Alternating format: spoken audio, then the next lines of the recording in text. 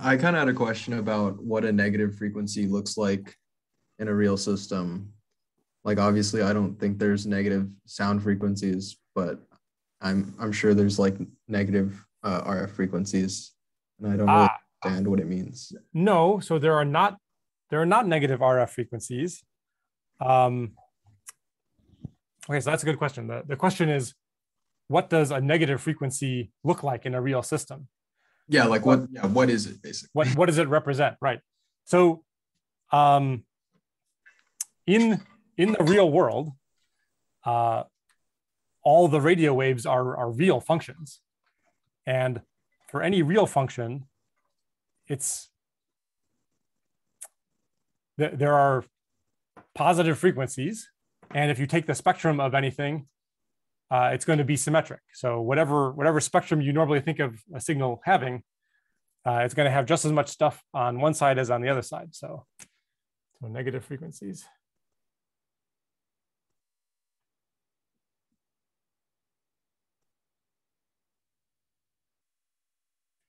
So let's imagine that the only thing being transmitted over the air, or maybe it's better, the only thing being transmitted over a wire, is a particular radio wave that, so this is a frequency spectrum now, that's centered out at 100 megahertz.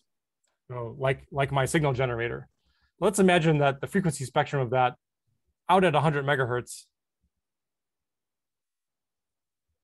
it has some particular shape, like, I don't know, like it goes down like this and then it cuts off. So in the real world, if this were the spectrum of what's going through the air, since it's a real signal, it's made up of sines and cosines. And whenever you have sines and cosines, you can make them out of equal amounts of positive complex exponential and negative complex exponential. So the frequency spectrum of this signal is going to look symmetric, minus 100 megahertz.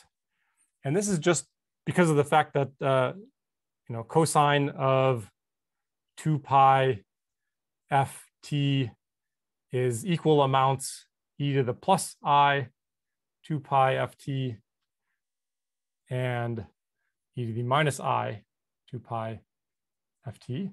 So if the frequency spectrum is just plotting the strength of these coefficients, there's just as much stuff at positive f as negative f for any f, and any real signal is made up of a bunch of cosines and a bunch of sines. And sine, a real sine of 2 pi ft, you can also write this as 1 over half e to the plus I, so some amount of honest to God positive frequency, plus here it's over 2I e to the minus I 2 pi ft. When I'm plotting a power spectrum like this, I'm just taking the magnitude. So the magnitude of this is half, the magnitude of this is a half, the magnitude of that is a half, the magnitude of that is a half. So whether I have a sine or a cosine or some combination of sine and cosine, which forms a real tone at 100 megahertz, and I'm adding to that a whole bunch of other real tones around 100 megahertz, whatever coefficients attached to the positive frequency stuff, I have equal and opposite amounts of coefficients attached to the negative frequency stuff. So in audio or in radio frequency, we almost only ever plot one side of this because it's symmetric. The spectrum is symmetric. Now, what the software-defined radio does, and this is actually what I'm going to talk about next, is it translates this stuff out at 100 megahertz. It translates it down to be centered around 0. And so there's some spectrum of stuff around 0. So it'll take a little piece of spectrum around here, and the amount of spectrum that you take depends on your sample rate. So the faster you can sample, the more spectrum you'll take. But let's just say you're sort of taking from here to here, and you're translating that bandwidth of spectrum down, not to be centered around 100 megahertz, but to be centered around 0. And in order to do this, now this is no longer a symmetric spectrum, right? There's more stuff on the negative frequency side than there is on the positive frequency side. And so in order to do this, you need complex numbers. So this is where the negative frequencies come in, and this is where the complex numbers come in. So if you were to take what the software-defined radio gives you, its spectrum is exactly this little piece of spectrum translated down.